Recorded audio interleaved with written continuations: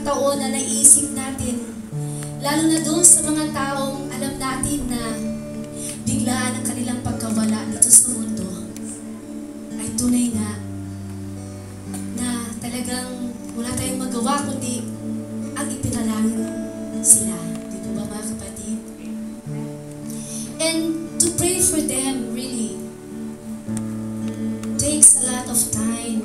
Kasi lalo na kung may kakilala ka na nawala na sa ngayon sa mundo, tunay nga na inaalay mo yung panalangin mo na yun para sa kanila. At hindi maiwasan na talagang iiyak tayo ulit. Dahil tunay nga naaalala natin ang mga magagandang araw nung tayo nung kapiling natin sila dito sa mundo. But the mercy of God, He always extends to us as we pray for them. Kaya naman, nasubungan ko sa Psalms 27, verse 4. One thing I ask of the Lord, this I seek, is to dwell in the Lord's house all the days of my life, to gaze on the Lord's beauty, to visit His temple. Kaya naman, habang nabubuhay tayo sa mga panahon ito, let us always look unto God. Let us always gaze on His beauty. Because tunay nga, napakabuti ng ating Diyos na binibigyan niya tayo ng pagkakataon pa upang muli magampanan natin ang kalooban niya para sa ating buhay bilang kanyang mga lingkod.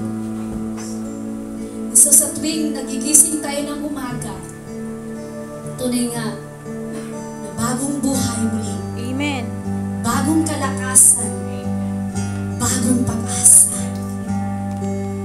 Na lagi nating pinapasalamatan sa Diyos upang minsan pa maidama natin, maranasan natin ang kanyang walang humpay na pagmamahal sa ating lahat. Sa ating paghinga, sa ating nalalanghap na hangin, alam natin na ang Diyos ay kasama natin. Amen. Siya ang ating buhay. Dahil sa Kanya, tayo'y nabubuhay. Hallelujah.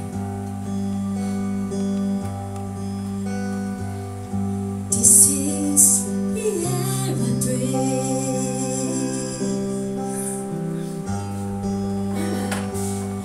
This is the air I breathe.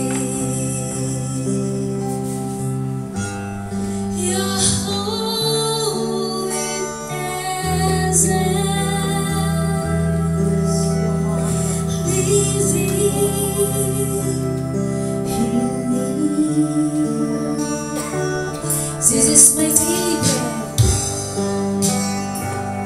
This is my daily bread.